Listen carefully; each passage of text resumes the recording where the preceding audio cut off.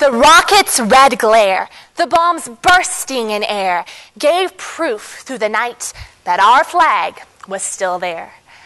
Those famous words from our national anthem were penned by Francis Scott Key during the War of 1812, as the American flag flew over Fort McHenry in Maryland, signaling that the Americans had held the fort against the attacks of the British.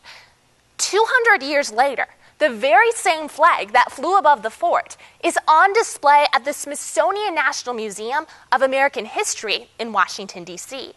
For 2 centuries, Americans have worked to keep the flag from decay and deterioration. Through the years, it has undergone numerous renovation and reinforcement efforts, including a full backstitch in 1914 and an $18 million conservation process in 1998. The historical richness of the flag makes maintaining it essential. Every great creation requires great effort to maintain, including our nation's powerful founding document, the United States Constitution. Abraham Lincoln once wrote, "The Constitution must be maintained, for it is the only safeguard of our liberties." But President Lincoln was not speaking of the original paper Constitution. He was praising the very words and mandates of our Constitution. Together, we can understand the full importance of Lincoln's charge by first viewing the Constitution's beautiful power, and by second, seeing the necessity of maintaining this great founding document. The Constitution is revolutionary in that it is a governing document that actually limits the power of the government. It is comprised of 7 distinct articles. Articles 1, 2, and 3 outline the legislative, executive, and judicial branches of government, defining term limits, procedures, and the specific limited powers of each branch. Article 4 defines the formation of states and the relationships between states. Article 5 defines the amendment process, mandating the approval of 3/4 of the states for any amendment. Finally, Articles 6 and 7 deal quickly with treaties, debts, oaths, and the ratification process. Additionally, 27 amendments to the Constitution have been ratified, specifying some of our nation's most foundational freedoms, such as voting for all races and genders, legal representation, and the freedom of speech. The simplicity and humbleness of our Constitution is astounding. The fact that our immense nation is governed by 7 short articles sets it far apart from the other nations of the world, such as Russia, whose constitution is a massive document containing 137 articles. The simplicity and limited scope of the Constitution showed the world that the strength of a nation is not defined by the power of its government, but rather by the freedom of its people. The Constitution built our government from the roots up. By itself, the document is not perfect, but it gave the people the ability to make their government perfect. It gave Martin Luther King the freedom of speech to protest injustice. It gave Washington Post reporters, Woodward and Bernstein, the freedom of the press to investigate and report government corruption. It gives young American girls and boys of all backgrounds the freedom to dream of becoming president someday.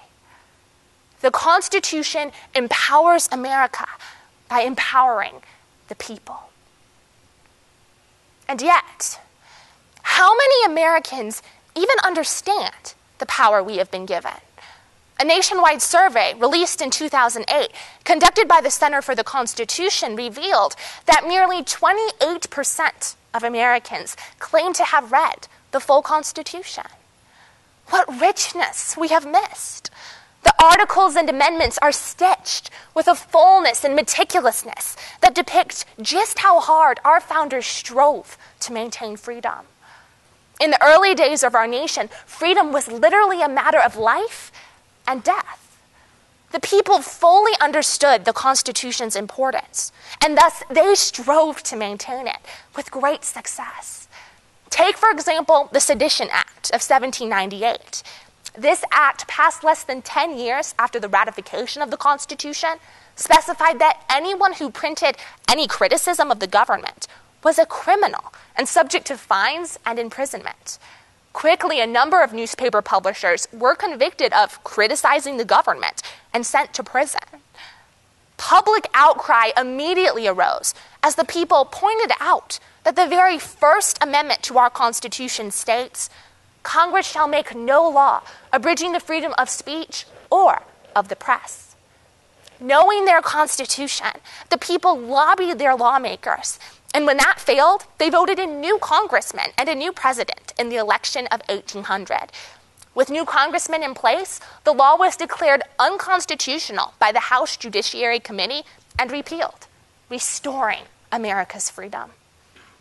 Americans in 1798 were willing to fight to maintain their Constitution. When the Constitution appeared to be growing decayed and threadbare, they chose to maintain their Constitution and preserve its integrity.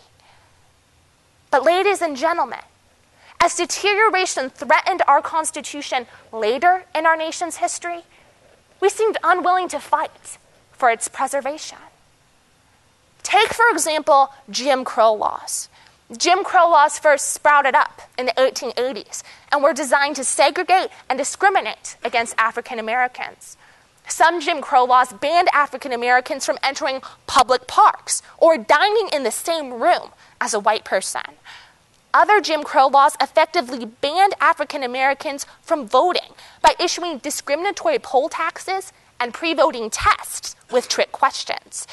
In Louisiana, these laws were so effective that between 1896 and 1904, the number of African Americans registered to vote dropped from 130,000 to 1,300, just 1% of what the number had been 8 years before.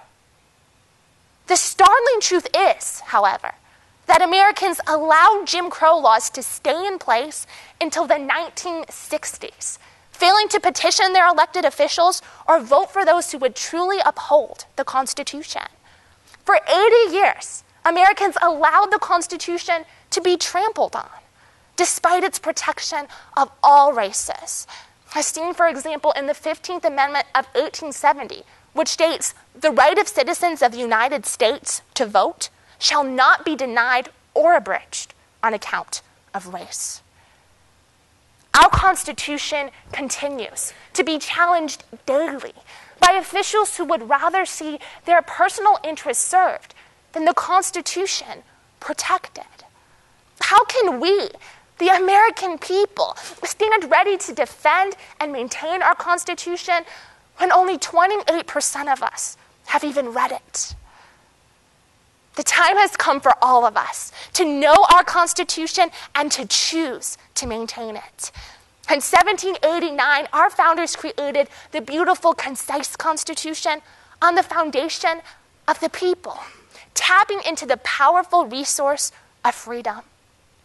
223 years later, the time has come to tap into that powerful resource again, to use our freedom to defend and maintain our Constitution. If we truly are the land of the free and the home of the brave, we must be the courageous defenders of the free. The preservation of our original Star-Spangled Banner shows us that for any effort to survive in its original integrity, it must be maintained, protected from the decay and deterioration that seek to destroy it. Thus, I urge you, ladies and gentlemen, to unite as a nation in maintaining our Constitution's greatness. For as our countryman Daniel Webster profoundly noted, let it be born on the flag that we have one country, one Constitution, one destiny. Thank you.